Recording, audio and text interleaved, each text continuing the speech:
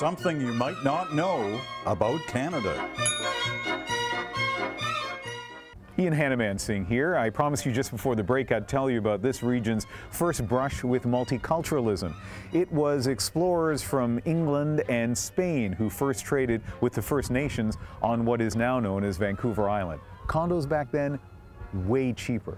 But the first non-Aboriginal settlement was built not by the English, nor the Spanish, nor even Portuguese explorers, but rather by people from China.